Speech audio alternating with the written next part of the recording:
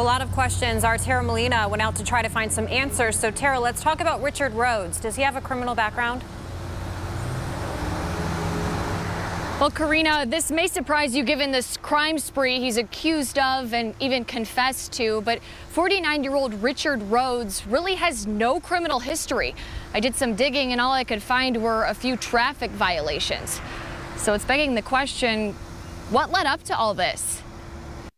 You're watching Richard Rhodes' family member walk away after politely telling us to leave the property. We went to this home and his family for answers, but we're told the family does not want to comment or explain what may have led up to all of this. 3 BMV shootings, the shooting of an Ohio State Highway Patrol cruiser, the shooting of a hardware store, the arson of this church now totally shut down, and the destruction of a cross at another. Police say Rhodes admitted to all of it, but with no explanation. I went digging into his record, but finding no criminal history, just basic traffic violations.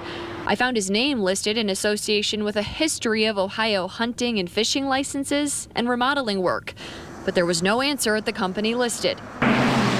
His neighbors claimed not to know him. The only background that we had seen on him was minor traffic offenses. No criminal background whatsoever.